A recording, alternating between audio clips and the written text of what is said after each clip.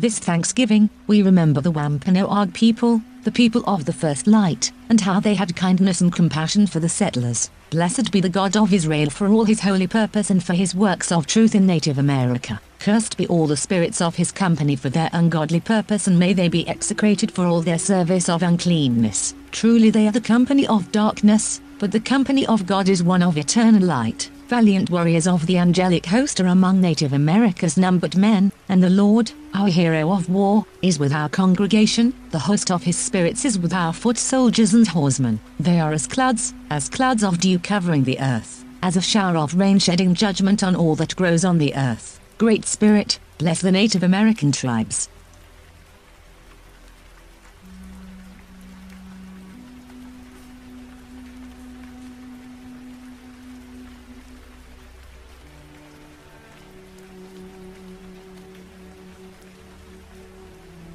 This is April Schulthies. Native America is a covenant land, given by the Lord to his covenant people for a perpetual possession. The forgotten genocide of Native Americans on the American continent was not forgotten by God, was not forgotten by God.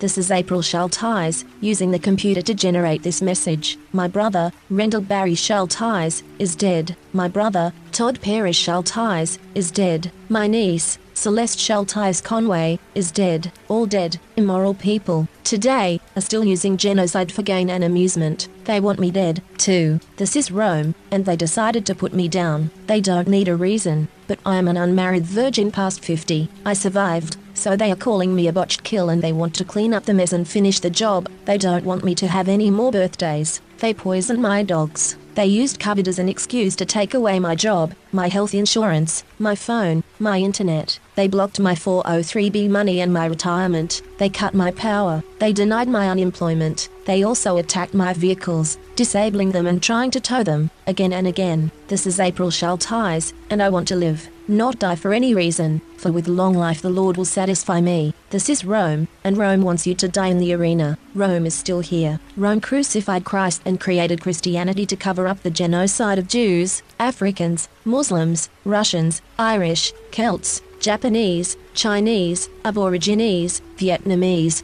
Koreans, Hmong, Hawaiians, Eskimos, Native Americans, and more. Mexicans are dying on the border every day. Never, never forget, never. The scriptures say, nothing is hidden from God, on earth or in the heaven. It is he who forms you in the wombs as he wills. There is no God except he, the Almighty, the wise.